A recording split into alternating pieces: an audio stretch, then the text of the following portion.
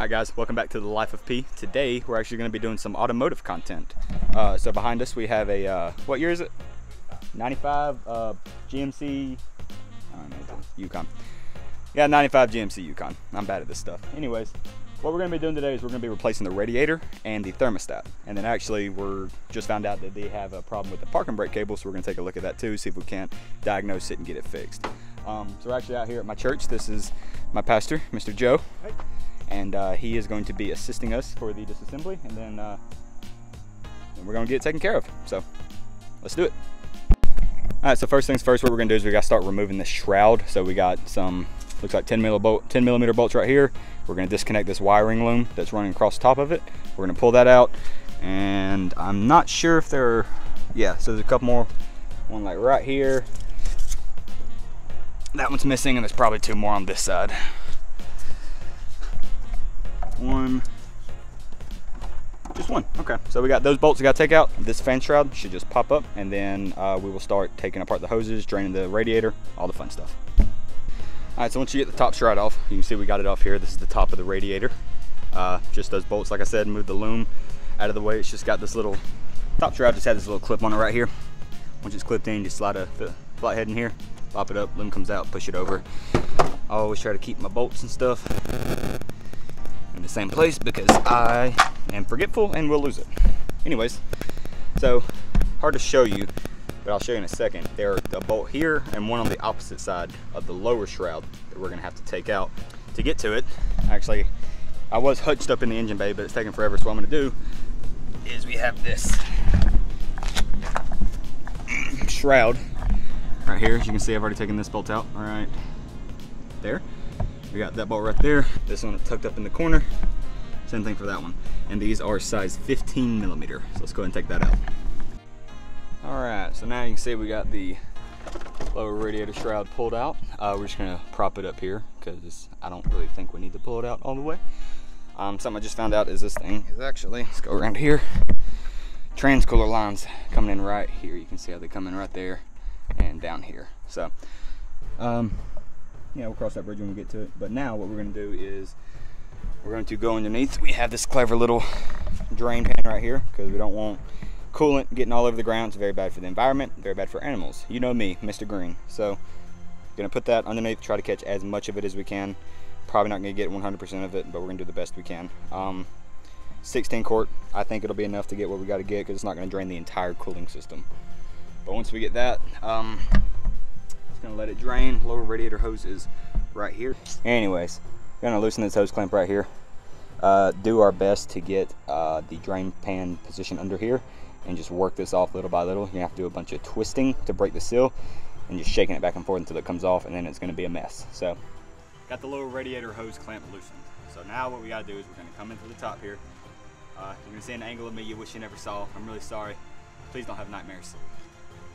Go in there, wiggle it loose. Try not to cut myself on the radiator. Also, very sincere moment. This very well may be my last video. Not because I'm gonna stop, but because my mother may kill me. See, I forgot to change, and this is a really nice shirt she got me, and it's more than likely gonna get dirty, slash greasy, slash probably not gonna be able to wear it in public again. So, sorry Mom, here we go. Got a drain pan down here, bottom frame. Try to line it up. Cross our fingers.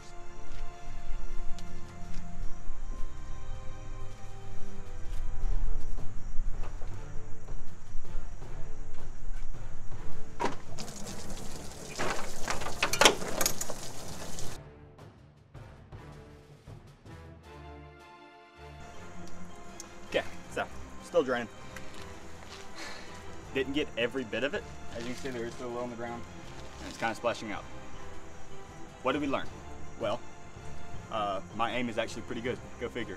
But secondly, next time I would probably take a shop towel or something and put it where it's gonna be impacting, so there's not as much splash. Especially if you're working outdoors like this, if you're working in your shop.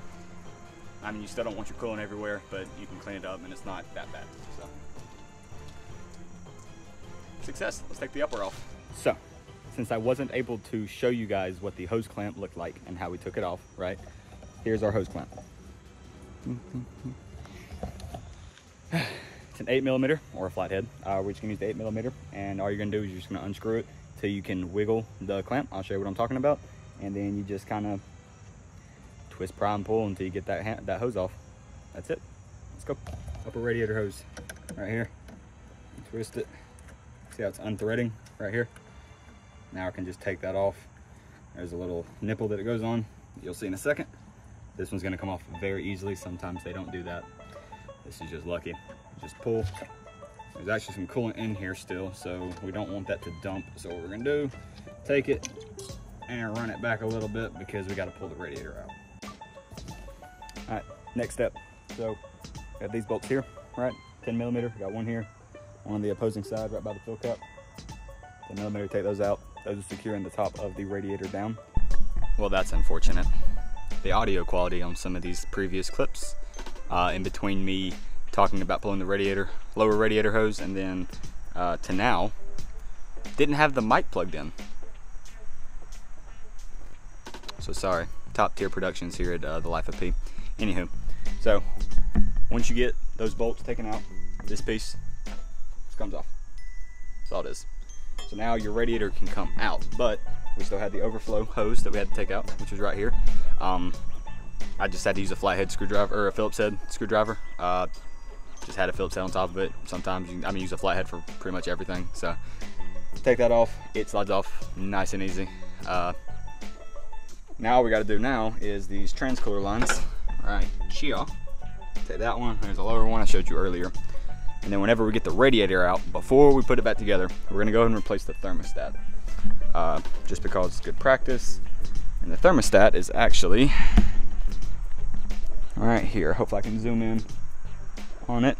That little, see where the upper radiator hose comes down into that neck? Well, that neck is gonna be our thermostat housing. What we're gonna do is we're actually going to coat it down with WD-40 now, just because those studs look a little rusty. And I don't want to break one. I hope that doesn't jinx myself. All right, this next one's gonna be kind of hard to show you. I mean, it'd be easier if I'd have done it right the first time, but I've already taken one of the transcooler lines out, but they're super simple. 13mm wrench. I don't know if that's universal. I highly doubt it, but that is for the situation that we're working with, the 5.7 out of the 95 Yukon.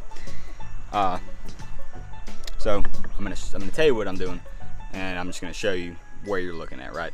So passenger side of the vehicle, radiator. You see this is the top one right here. This nut, you just get on it, and it should come out pretty good. They can be rusty, as everything can be. This one was actually pretty good. I'm hoping the bottom one is too. But the bottom one is right right there. So we're gonna pop that out, and then we should be able to pull the radiator up.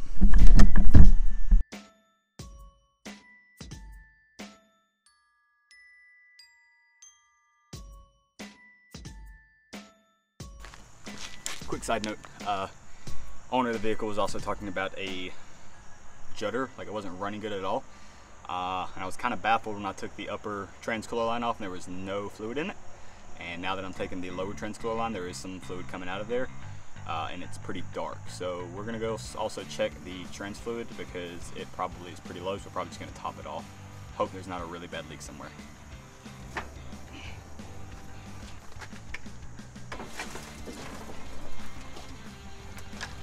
Oh, boom.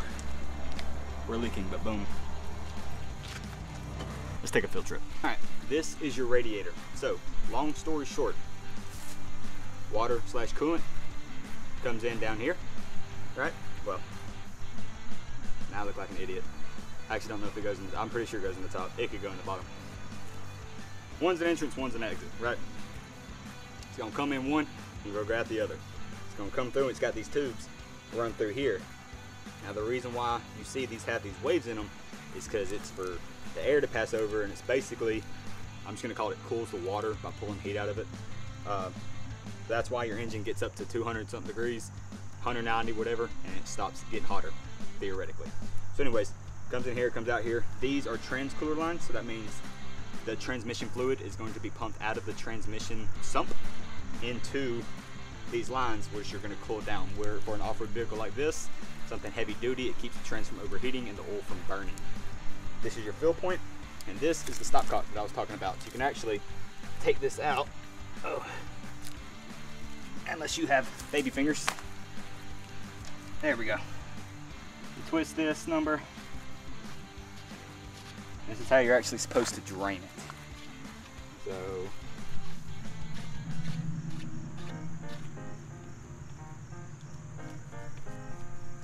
boom. That comes out. You drain out of there, open your cap, all's well and good. Anywho, now it's time for the new one.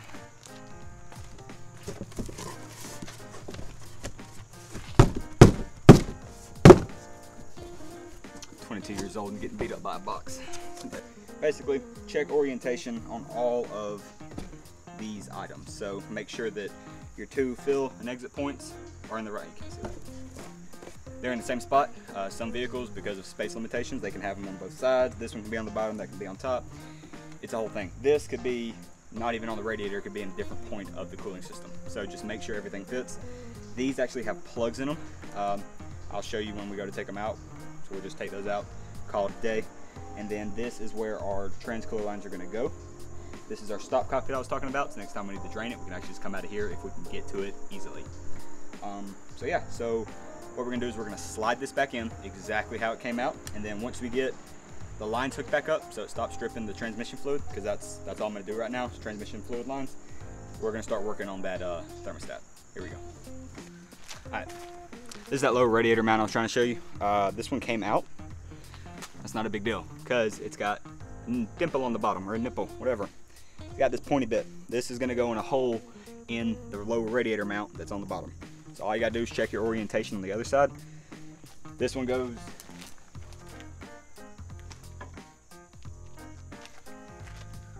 see how it's got a fat bit, a smaller bit. Put the fat bit toward the back, put this bit toward the front. Pop it in there, radiator sits in there. Nice, nice, good, good. Here we go.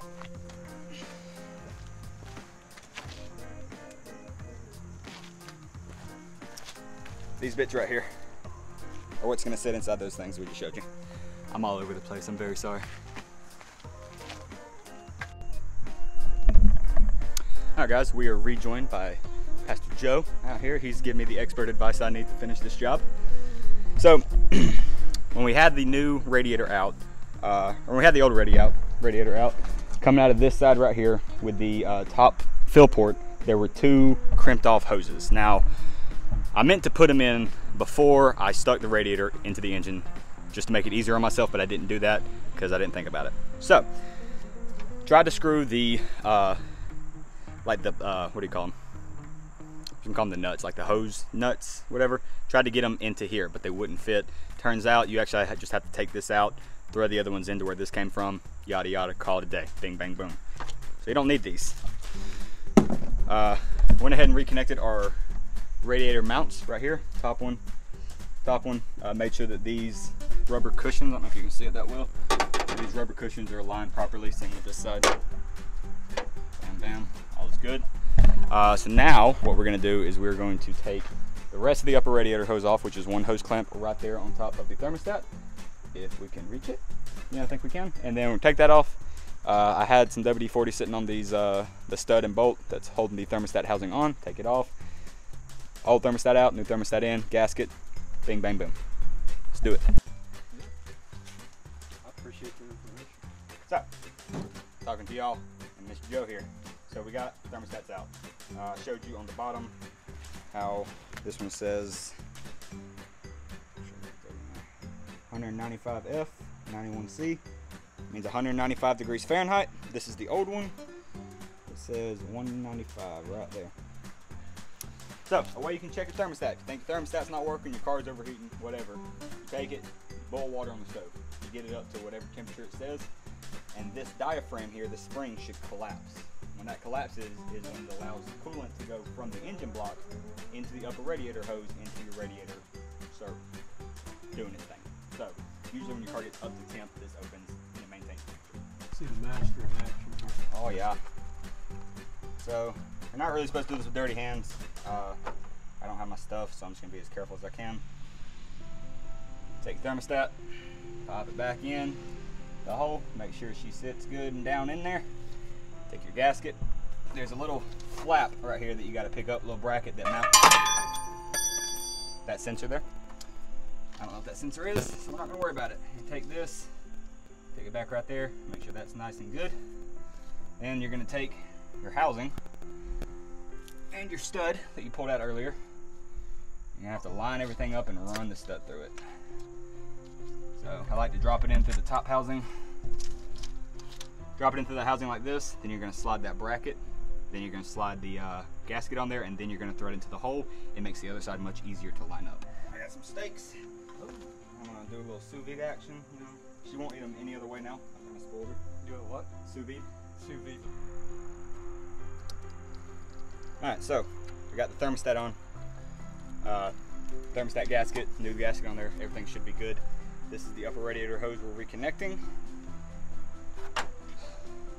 This particular hose clamp is a 5/16, but it could also be a Phillips head if you want it to be, or it could be a flathead. It can be whatever you want it to be. So, as long as you get that tightened down, you're good. We're going to tighten down the lower radiator hose in the exact same fashion. We've already tightened down the trans cooler lines that run to the top and bottom on the passenger side of this radiator. We're going to reconnect the 2 bolts on the bottom shroud of the fan. Then we're going to slip the top shroud of the fan back on, fill her up with coolant, let her run, let her idle, circulate through, make sure she's topped off. Radiator's changed. Alright, so because there's coolant on the ground, and even though I made the joke of, oh, I messed the shirt up, I don't want to mess it up that bad, so I think I can still salvage it. So I got the cardboard down.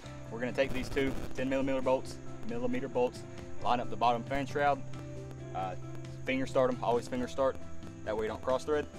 Get those tightened up, come back up top fan shroud, top her off, let her rip. Alright, last thing we gotta put on the radiator shroud. You remember, it's gonna go like this, 1, 2, 3, right here. See that? And you got one that goes here, one that goes here, and your wiring loom runs this little channel here under that clip. Putting some regular antifreeze coolant in there, because Alabama, you need both. This is the concentrated version. I don't buy the 50/50 because you're paying a lot of money for half water. Just do it yourself. So we're going to put this, pretty much a full thing of this into the radiator. It's got to fill it all the way up. And then we're just going to add water as we need it. What you're going to do is you're going to fill it all the way up and you're going to start it. You're going to run it because it's going to circulate all that air and pump all that air out of the cooling system. Because once you have air in there, you can airlock it, your engine overheats. You did all this for nothing.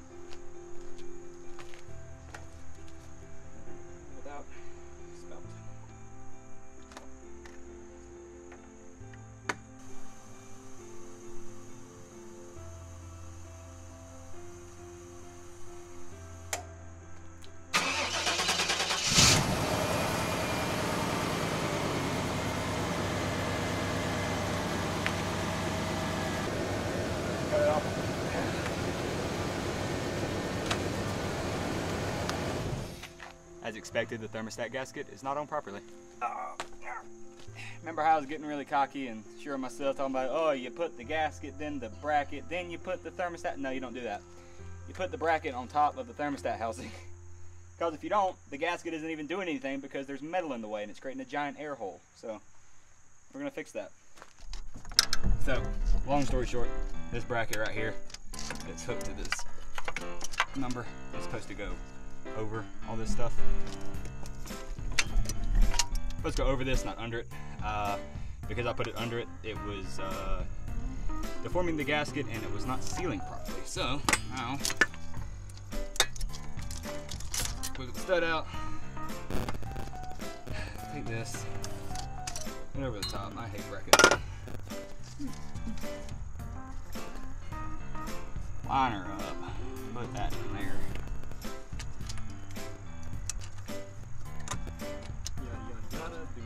Bing bang boom, shwammo bammo. You got your radiator filled up, it's pumped out all the water, or all the air. You put the cap back on, and now that it's running, we're gonna let it warm up a little bit, make sure it don't overheat, and we're gonna check the trans temp, trans fluid level. Hey guys, Preston from the future, from the editing booth. So my last video got corrupted, like the end of the video to where I was going to do the outro and everything, got corrupted. If you notice for the last 6-ish minutes of the video, there's only audio coming out of the left side, and that's because my adapter for my phone, because I have an iPhone, you gotta have the dongle adapter. Something went wrong, and all of a sudden it was only recording for the left side, so that's unfortunate. Very sorry for all the clicks and pops that were coming through it. I'm gonna have to just figure out, I may just have to get a new microphone. I've already recorded my next video, so I hope that that is not all through it, but I have yet to listen to it. So we will just see how that goes. But yeah, thank you guys for watching. The Yukon was fine. We checked the trans fluid. It was actually had full fluid. Probably could be changed, but it was fine. So that's weird. But it runs, stays cool. We got it at the temp and it didn't get above 210. Can't complain about that. So yeah, please like, comment, subscribe. Let me know what you want to see. If there's anything you want to see, whether it be cooking, household, or automotive, you let me know. I'll do my best. Take care.